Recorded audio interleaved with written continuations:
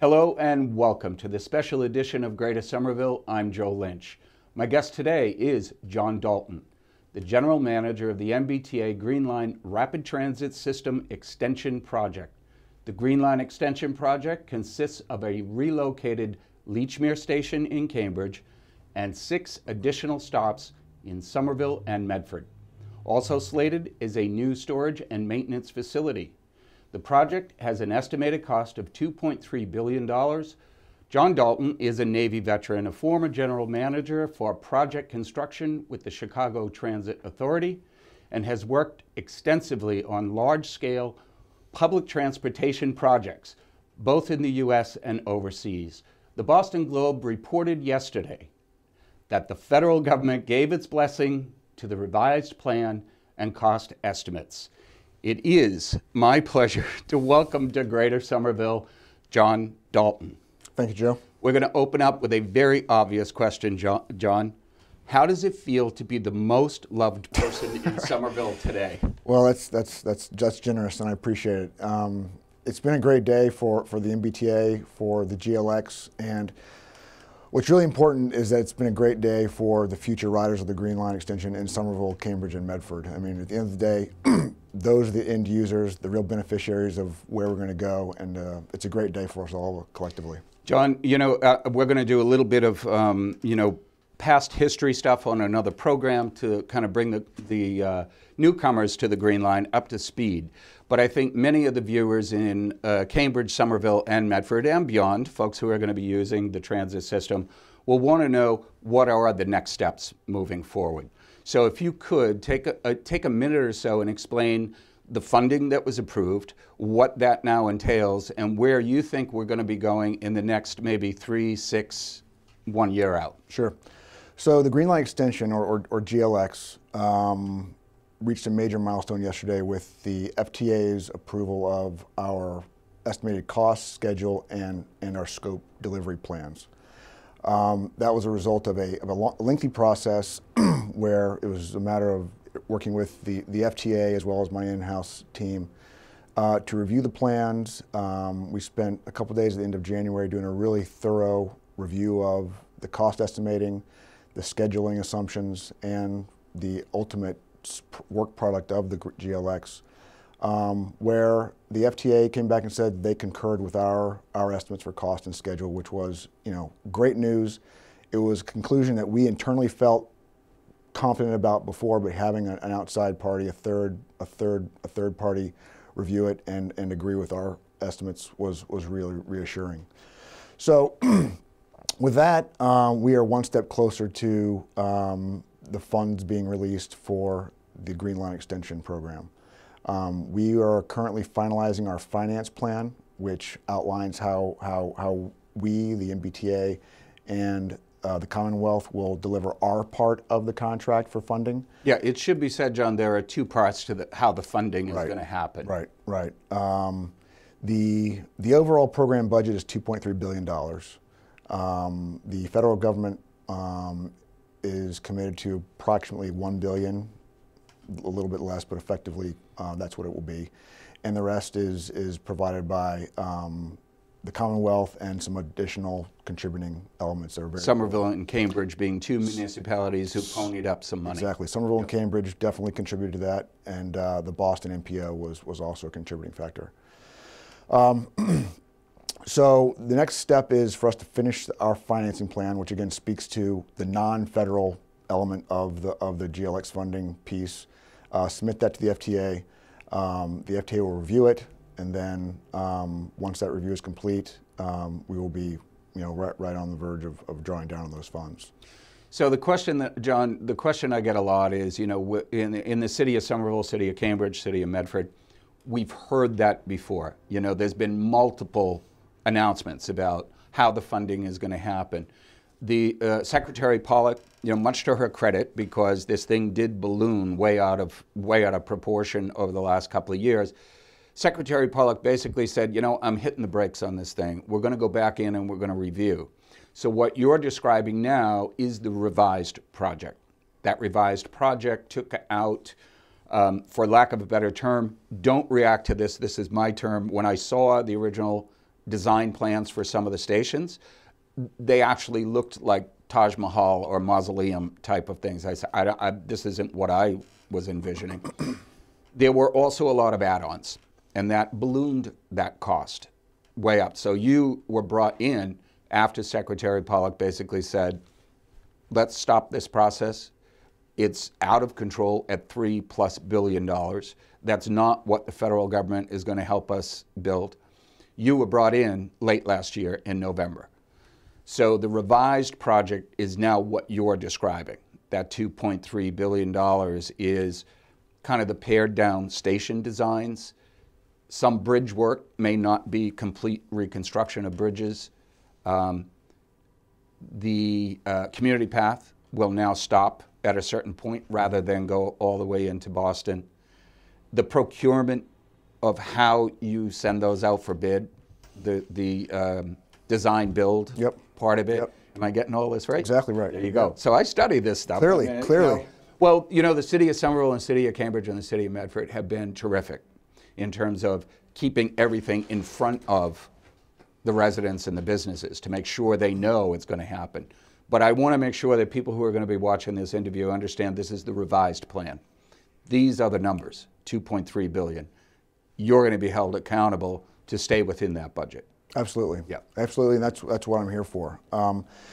So the contract we have with the federal government, the part that we are obliged to fulfill to receive the funds is defined by a full funding grant agreement, an FFGA, which is for projects of this scale and size is kind of the standard vehicle which the FTA enters into financial and contractual agreements with owners, with agencies like ourselves, right. The MBTA.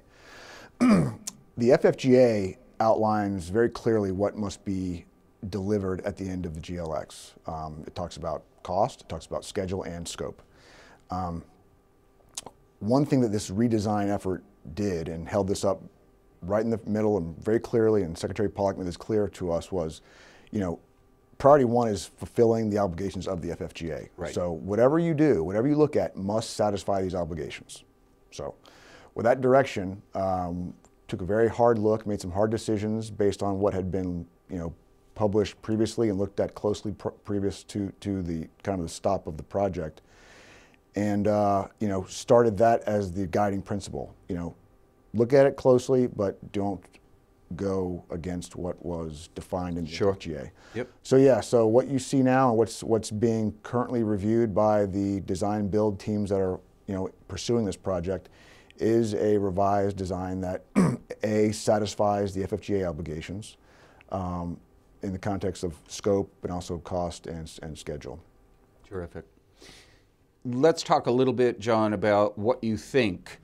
I know it's not all cast in stone at this point, but what you think construction schedule possibly could look out. And I know you still have to do a lot of bidding process and get the contractors, but we here in the municipality saw some of the bridge work. Some of the redesign had started already.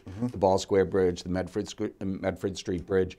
When can we expect to see that type of activity resume? Yeah, it's a good question. So right now we are on the front end of the design build procurement process. What that means is we have identified 3 qualified design build teams, shortlisted those teams, and those 3 teams are now just kind of getting into the design plans and contract requirements that the winner will be ultimately required to fulfill. So, and this process, because it's design build and because we've really tried to maximize all the benefits of design build delivery, the process for procurement takes some time because it really allows us to get feedback from the design build teams, hear where they think there might be some opportunities for efficiencies, some, scope considerations that would still comply with the FFGA, but might be considered slightly different from what the design build documents assumed. Because these guys have a specialty, and this is what they do. This is what they do. Be able to assist you in. That's right. This is what they do. They are literally the boots on the ground ultimately, and we have firms who have done this certainly around the country and in some cases around the world. So, you know, we put together what we ultimately want, and they will tell us the optimal way to get it done. And considering that's all being kind of procured in a competitive environment, they will do it in such a way that they will be incentivized to do it in the most cost-efficient way, which ultimately is the benefit of the program. But Joe, to answer your question, this procurement process runs through the fall, where by September into through the end of the year, we'll be evaluating the final proposals from these three teams, and then hoping February, this time, a little less than a year from now, selecting and awarding the winning contract to the winning design build team. So you would ask, when will construction start? Because it's design build, a lot of the front end work is design only. So we'll give a green light to the winning design build team when that happens, and then there's a fair amount of design work that goes on before you start seeing shovels in the ground. Design and then review by you folks. Design, review, and then the work starts. The beauty of design build, though, is you don't have to wait until design is completed before the build part can start. Traditionally, we do design bid build, where you have one entity does design, 0 to 100%. You have a complete set of drawings that you want to give to someone to ultimately go build. So you get that drawing package, then you go procure the contractor, and then you hand off that drawing package from the design team to the contractor and say, okay, go. The beauty of design build is there's an overlap. So instead of having two separate distinct teams with two distinct steps, design build allows you to have one team where design starts. Once you get some of that preliminary design work done, you can start working on that while the rest of the design runs its course. But that part of it, John, does not preclude some of the utilities that will have to come in and start doing their own thing. That's right. I think that's what we were seeing here in Somerville. The utilities that are under bridges have to be moved out of the way. A lot of that stuff we're going to start seeing again. Yeah, that's right. And a lot of the work, part of the beauty of design build is that certain things in the design build documents are prescriptive in that they're very clear. You must put a station in this area that has a platform this length. You must achieve lighting criteria that satisfies these requirements. ADA requirements, all the rest of it. All that, safety, security, all that stuff. So there's a lot of parts of the utility work that are going to be subject to change based upon the ultimate final design. We've put together a concept design. The final design we won't know until the design build team is here and submits the final design to us.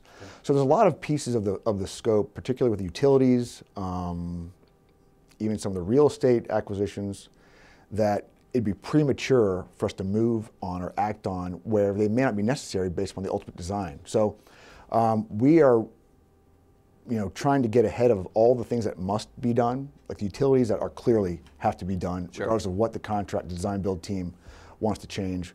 We're getting on those now, getting them out of the way. But the ones that are subject to change, we're going to let that wait. How about some updates for the general community? I mean, that's what I've been asked over the last 24 hours since the announcement was made, is when are they coming back in to kind of update us? Hopefully this will satisfy some folks here in Somerville who are going to see this interview, but when would the MBTA and the design, you being the general manager for this extension project, when would we expect to see you back in kind of showing us what's happening and what the timelines are on this thing? Yeah, well, as I've said from day one, I'm happy to have conversations whenever there's news to share that's not already out in the public domain.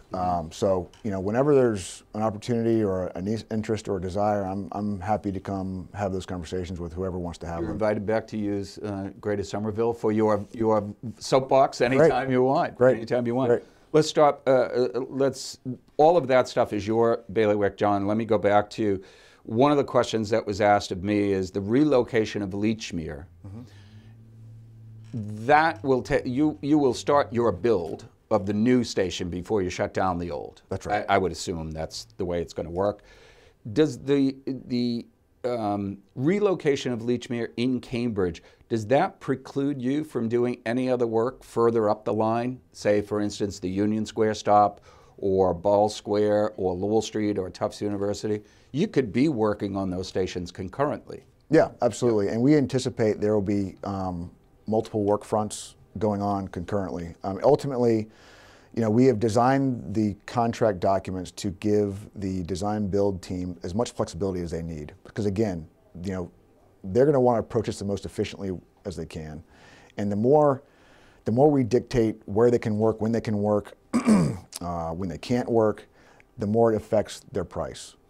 And that, a lot of it is going to be negotiated between you and the municipalities. Yeah. Depending on where those stations are, depending on traffic, public safety, all of that stuff. Yeah, that's correct. But again, as much as we can kind of keep those determinations with the design build team, the better it will be for the overall program. Okay. Okay. So the other question that a resident called me this morning and was overjoyed that the news about the Green Line was front page Boston Globe above the fold, as they say. So it was big news.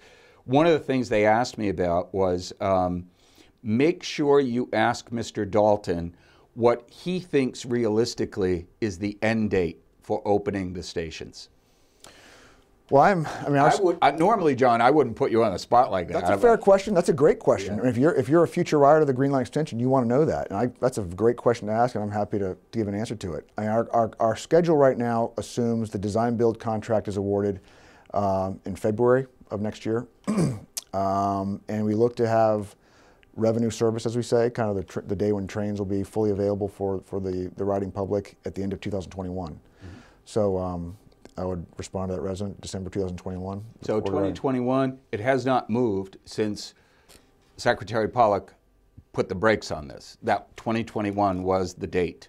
So you think we're going to be able to make up the lag time there? I do, and a lot of it, the fact that the scope has been changed. We find some schedule efficiencies by doing that. Right. So, yeah. Right. Terrific.